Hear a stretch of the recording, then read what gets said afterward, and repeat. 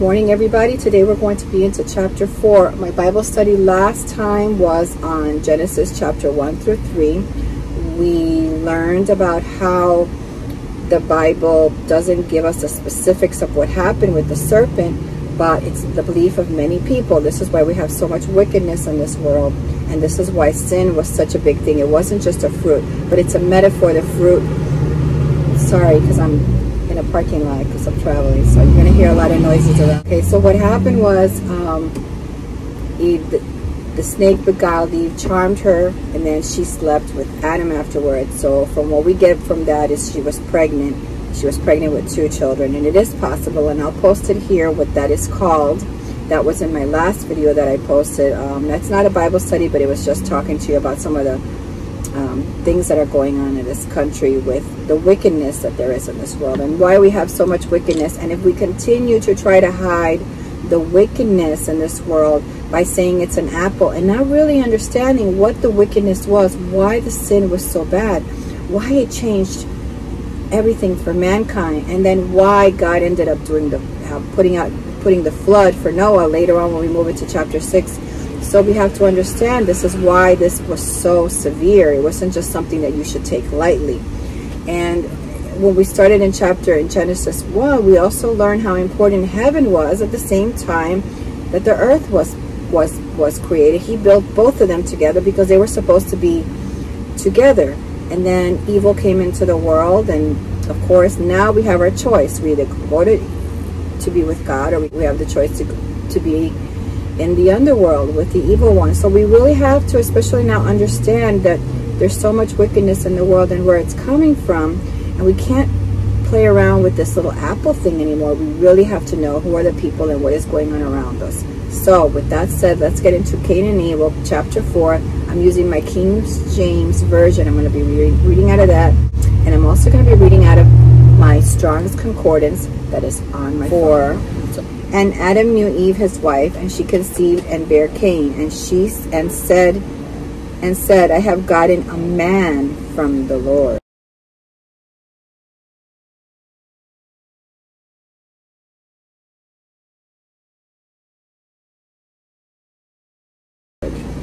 And she again bare his, I want you to listen to this.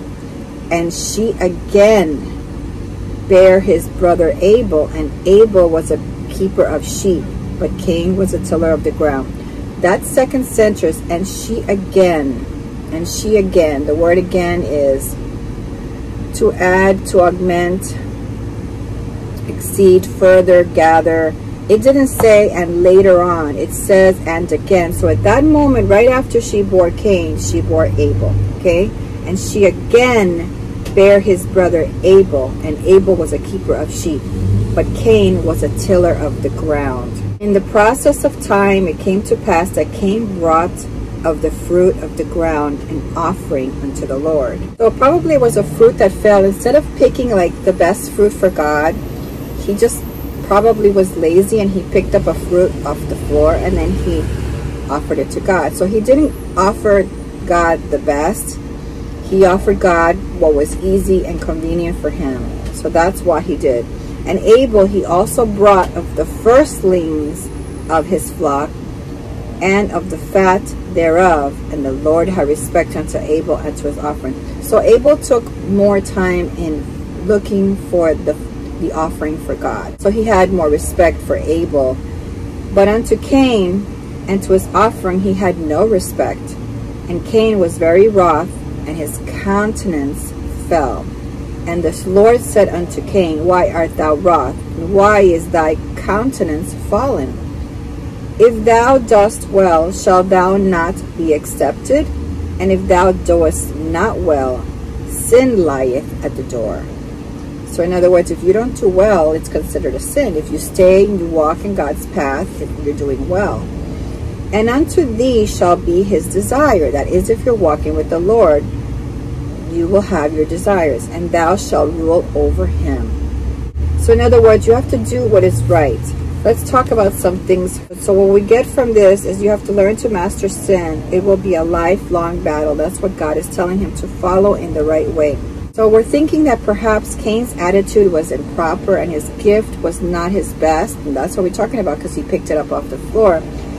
And maybe he had the wrong motive. So instead of him wanting to do for God, he just wanted to be recognized for his efforts. So that's not really doing it for God. It's really for you to get the attention that you want. So that's probably the wrong motive he was doing it for. God evaluates both our motives and the quality of what we offer him. Give with a joyful heart. Do not worry about how much you are giving up, for all things are God's in the first place. God gave Cain a chance to right his wrong and try again. And Cain refused to admit his mistake. He was jealous and he was angry at his brother. So those are some of the lessons that we're going to take from this chapter, from this area here. We go to number 8. Genesis 4:8 says, and Cain talked with Abel his brother. And it came to pass, when they were in the field, that Cain rose up against Abel his brother and slew him. This is the first murder of the Bible.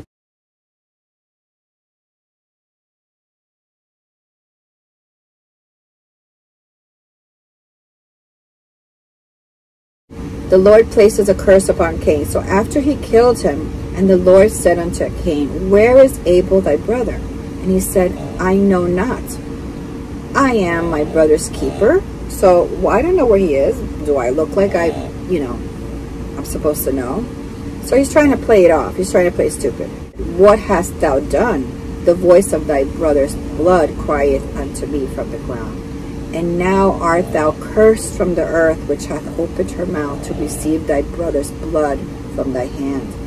When thou tillest the ground, it shall not henceforth yield unto thee her strength. A fugitive and a vagabond shall thou be in the earth. So he's just basically going to be a wanderer, homeless wanderer on earth. This was a curse that God was putting on him. Cain said unto the Lord, my punishment is greater than I can bear. Behold, thou hast driven me out this day from the face of the earth, and from my face shall I be hid, and I'll be a fugitive and a vagabond in the earth. And it shall come to pass that every one that findeth me shall slay me. So now he's worried that he's going to come across, derelicts in the desert or whatever, and he's going to get killed. This is what the Lord said. And the Lord said unto him, therefore, whoever slayeth Cain, vengeance shall be taken on him sevenfold. And the Lord set a mark upon Cain, lest any finding him should kill him. So he protected Cain. And Cain went out from the presence of the Lord and dwelt in the land of Nod on the east of Eden. I just want to say about that God punished us to correct us and to restore our fellowship with him. So the punishment was in order to restore him to fellowship with God. But he never chose that. He was never the kind of person for that. And Cain went out from the presence of the Lord and dwelt in the land of Nod on the east of Eden. And Cain knew his wife, and she conceived, and bare Enoch, and he builded a city, and called the name of the city after the name of his son, Enoch. And unto Enoch was born Irad, and Irad begat Mehuel, and Mehuel begat Methuselah, and Methuselah begat Lamech. After 18, it talks about Lamech and his 2 wives. Now remember, in those days you weren't supposed to have 2 wives. So he was already being sinful because he had 2 wives. You're not supposed to have a harem. You're supposed to have 1 wife. So you saw how wickedness was already starting here. I'm going to skip 19 to 24. I'm going to go, because it just talks about different people and stuff. I'm going to go to the birth of Seth and Enos.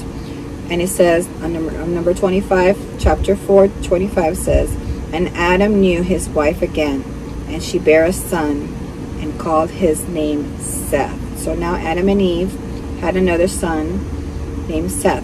They had Abel, and now they had Seth. And it's confirmed in the next part, and it says, for God, said she, so she said, hath appointed me another seed instead of Abel, whom Cain slew.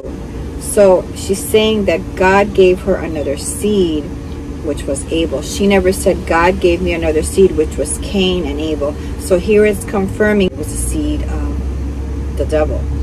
And that just confirms it for me as well. So let me read you my notes here. It says, one seed was Abel of Adam. Seth would take the place of Abel as leader of a line of God's faithful people. So in other words, Seth was now going to take the role.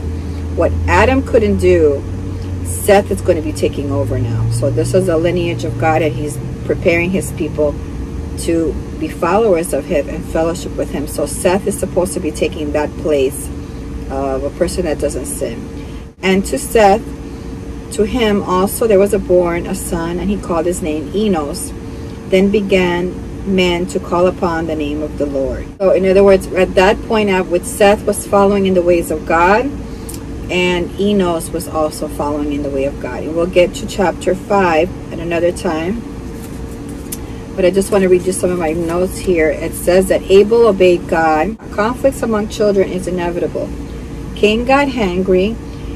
He could correct himself, or he could take his anger out on Abel.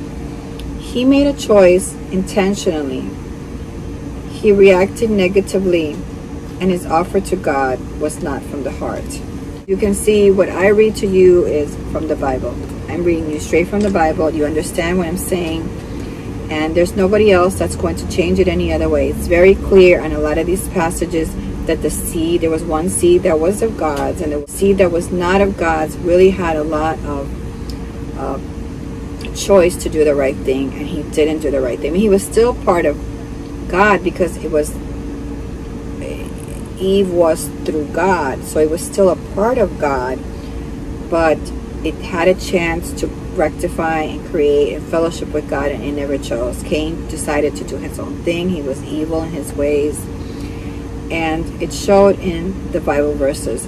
So that's chapter 4. We will continue the rest of it later on. I don't want to make this too long this week, but I just want to follow up this particular part and the verses that are very symbolic of the fact that Cain was not the seed of Adam and Eve. It was a seed of the serpent. So if you're not sure about what I'm talking about, then please go to my Bible study number 1. I'll link it below, and I'll link another one below so that you can also see the 2 videos that I've done. One is the actual Bible study of 1 through 3. The other one was just talking to you of why you have to know about the wickedness that there is, the wicked people that they're out there right now, and the things that they're doing, and they're trying to keep you without finding out the truth. So a lot of things, they're trying to make sure that you don't know about these other entities that are in the world right now who are evil and demonic and what's going on. So with that said, I thank you for watching. I hope you have a wonderful day. And that's Muffin snoring, by the way, here with me. Stay tuned because I have my other Bible study is coming up on chapter 5. So I thank you so much for watching today. Have a wonderful and lovely day. God bless. Thanks for watching. Don't forget to subscribe and hit the notification bell. If you like this video, please give it a thumbs up. Have you ever dreamed of traveling but don't necessarily want to be alone? Well, now you can join the Ghost Squad Caravans. It's not part of a club, but of a nomadic community where uncommitted bonds are formed, where cliques with clubs can form and introverts or newbies to the group can feel left out. We are different. By connecting with other women during your travels, you can enjoy the uncommitted lifestyle that nomadic traveling provides, with an opportunity for you to fellowship, explore, share adventure, and sit with good company. Ghost Squad Caravans are here to give you a place within a space. This is your life, your choice. Make it your best season yet. We provide emergency contacts, mentoring, support, group connection, and the ability to share those connections. Ability for you to locate your pals and connect with new ones. Encourage, inspire, but most of all to love with godly love within the nomadic lifestyle.